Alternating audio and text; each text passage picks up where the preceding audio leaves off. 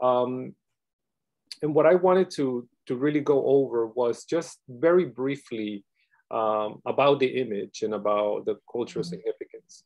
So this image, which is from the shrine of Our Lady of Guadalupe, which is in Wisconsin, they explain a lot of the messages that I was mentioning. So when people saw the image, they didn't see just an image the way you and I see it. They saw something very different. So Our Lady of Guadalupe, as you can see, you know, her hair, for example, it was a sign that her hair being the way it was, that she was a virgin. Because women the Aztec women at that time, they didn't, that their hair was just loose on their head. They didn't do any special, you know, hairdos or anything like that. The way that she's looking, you know, she has her head tilted, meaning that, or in reverence, meaning that, you know, there is someone greater than her. You can see that there's a small cross on her. The black ribbon that you see coming out of her, under her hands, that was something that was used by women who were expecting babies, and they would put a ribbon on top of their bellies so that people would know they were expecting and respect them and help them. So the way we see the image is that, you know, she was expecting. So this was before Christmas, before the birth of Jesus. And then everything else that you see, the stars are the actual constellations that were present in Mexico City at the time when she appeared on December 12th. The moon at the bottom, for example, the moon, where she's standing on the moon had a very important significance to people in Mexico. The sun, as you can see behind her, the rays, those rays are not coming out of her. She's actually covering the sun, and what's behind her is the sun. And the sun, those two symbols, or the sun and the moon, were very important for the Mexica culture or the Aztec culture. They were, you know, their most important deities. So this image is saying that, according to the studies, is saying that, you know, she is greater than the sun, she's greater than the moon, but by having her head in the way that she has it, in her hands, she's also saying that there's someone greater than her. There's a lot of different flower designs in her cloth, in her dress. And there's one in particular that is a flower that in the middle that symbolizes the true God. And so, you know, people saw that, and they obviously understood a message that she was the mother of God, and that she was the mother of Jesus Christ. And then there's other symbols there, you know, that being that she was in the clouds. Also, this image has been around for 490 years, but this type of cloth only lasts about 30 years. So that is very significant. And as you can see, when looking at this image, we see a beautiful image, but people back then saw something very different. And now this is when she appeared many years later, a person named by Valeriano wrote the story of the apparitions. And the manuscript that he wrote in, one of the earliest copies of it is actually here in New York City. And it's at the public library on 42nd Street. And it's been there since 1880. But this document is very, very important because it tells the story of Our Lady of Guadalupe, and it's written in the language of the Aztecs, in Nahuatl. Very curious that, you know, it ended up being here in New York and it's not in Mexico. It is. So, okay. Let me skip. Okay. So you know, we're talking about specifically culture and how the Virgin has been so important in Mexican culture. This is a banner, and it's the actual banner that was used by Miguel Hidalgo, the priest, who's one of the ones who started the call for independence.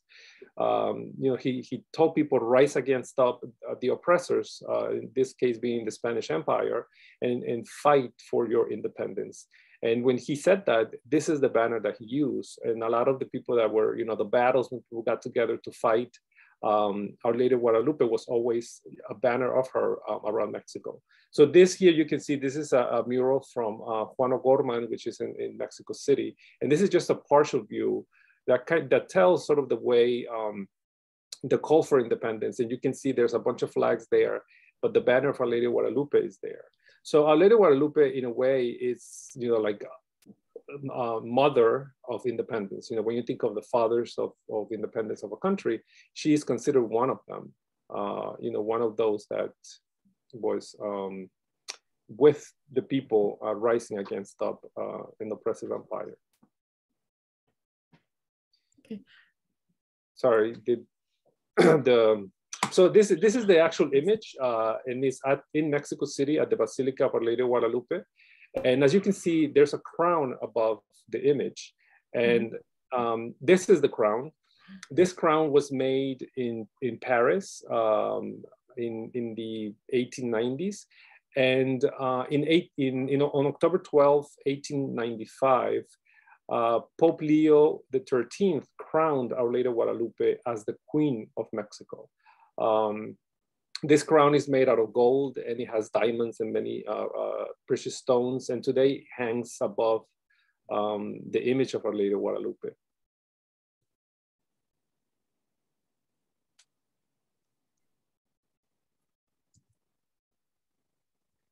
Sorry, there's some sort of delay with the switching of the images.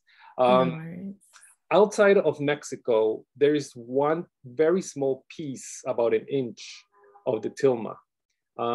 And that's here in the United States, in California, at the Cathedral of Our Lady of Angels. And it's a relic, and it's visited by many, many people. But it's the only piece of the tilma outside of Mexico that exists. May I inquire, is the flower in the tilma, is that the one that was mentioned in the first slide, or we're not sure? So the tilma is, you know, it's a very large piece of cloth, and a bishop, the cardinal in Mexico City, cut a piece of the tilma and gave it to the Archbishop from Los Angeles, California. And the reason he did that is because during the, so in the next slide, I'll explain to you, this is one of the other reasons that Our Lady of Guadalupe is so important. So in the early 1920s, in 1926, 1929, the Mexican government became secular, and they started oppressing the church and Catholics in Mexico. And so there was a big war between the government and the people, and the common people in Mexico. There were over 200,000 people that died during this time. And in the United States, the Catholic Church, especially the Knights of Columbus and the Bishop of Los Angeles, California, assisted Mexicans, and they send provisions and send money to them to assist them in their revolt against the government. And so that's one of the reasons why the Archbishop of Mexico gave the Archbishop of Los Angeles a little piece of the tilma. Thank you for that. And so, you know, in speaking about Lady Guadalupe and her influence around the world, really, in New York, here at St. Patrick's Cathedral, you can see there is a big image of her. This image was given by the Archbishop of New York. It was given to him by the Archbishop of Mexico City in 1991. But this image came from Mexico. It was in between the 17th and 19th century. There were many, many images that were created in Mexico and painted by many, many different artists. And this is one of those images. It was given to him, but, you know, officially, that's the story, that the Archbishop of Mexico gave it to the Archbishop of New York. But in reality, it was the community, the Mexican community in New York, who petitioned the bishops to bring an image from Mexico of Our Lady of Guadalupe. So there was signatures, you know, in the early 90s, many signatures, and eventually the image was brought and put in the cathedral. But officially, you know, the story was that it was a gift from one archbishop to the other. And you can find images of her in many parts around the world. Many museums have images that were painted in Mexico between, you know, the 16th and 18th centuries, 19th century. This is another image this one is actually in Brooklyn, at the Brooklyn Museum. This was painted by Isidro Escamilla in 1824. And just like that, there's images all around the world of Our Lady of Guadalupe that were painted in Mexico. And also many of the images were crowned around the world either by mandate from the Pope or you know, in different churches. So the image of Our Lady of Guadalupe represents many different causes, and it represents, you know, Mexico, its culture, its people, but she's really the patron saint of the entire continent, the Americas. She's known as the Mother of the Americas.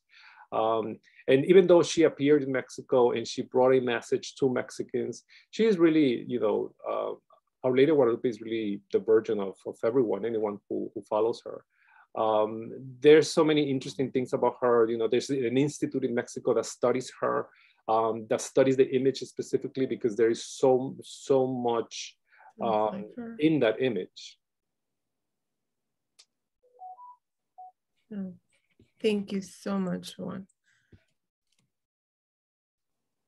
Thank you so much, Juan, for the powerful and insightful conversation we've had. I hope everyone will enjoy it. I also would like to take the opportunity to invite everyone to attend the Mass of Our Lady of Guadalupe. For Lincoln Center will be December 12th at 12 p.m. and Rose Hill would be at 12:15, also on the 12th.